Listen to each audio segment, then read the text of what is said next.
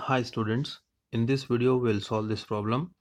Find 20th term of GP and the GP is 5 by 2, 5 by 4, 5 by 8, 5 by 16 and so on. Also find the nth term. Okay, so the GP is 5 divided by 2, 5 divided by 4, 5 by 8, 5 by 16 and so on. Okay, let us find the common ratio. R is equal to second term 5 by 4 divided by 5 by 2, isn't it? So this will give us 5 by 4 multiplied by 2 by 5. 5 will get cancelled. 2 by 4 is equal to how much? It is equal to 1 by 2. So common ratio R is equal to how much? It is 1 by 2. Okay. And the first term is 5 by 2. Alright. So it is 5 by 2. Now, can we find the 20th term? Yes, we can. What is the nth term formula? An is equal to AR power n minus 1. Nth term of GP formula, isn't it? Now, we need to find A20, isn't it? So, value of n is how much? 20. So, what is A? It is 5 by 2. 5 by 2. What is R? 1 by 2. Okay. N minus 1. So, this is 20 minus 1. So, this is 5 by 2. 1 by 2 whole power 19, isn't it? Okay, so this will give us 5 by 2. If we simplify 1 by 2 whole power 19, 1 power 19 will come divided by 2 power 19, isn't it?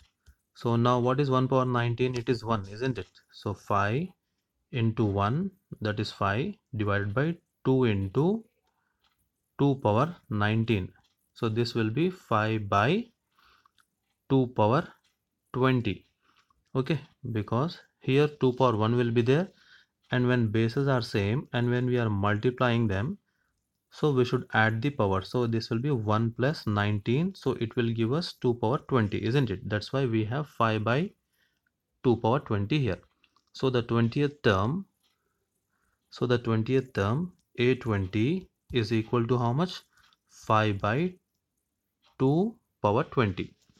All right, now we need to find the nth term, isn't it? Okay, what was the value of A? A was equal to 5 by 2, isn't it? And what was the value of R, the common ratio?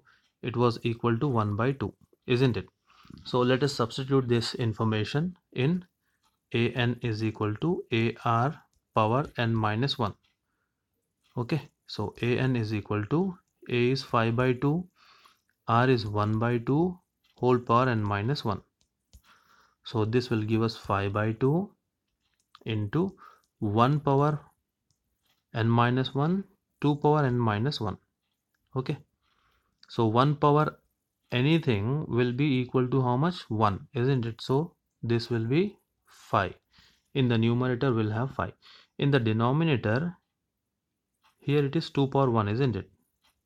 So this will give us 2 power 1 multiplied by 2 power n minus 1. Okay, so it is equal to 5 by, when bases are same we should add the powers, right? So it is 1 plus n minus 1 here. So minus 1 plus 1 will get cancelled. We'll end up having only 5 by 2 power n. Okay, 2 power n.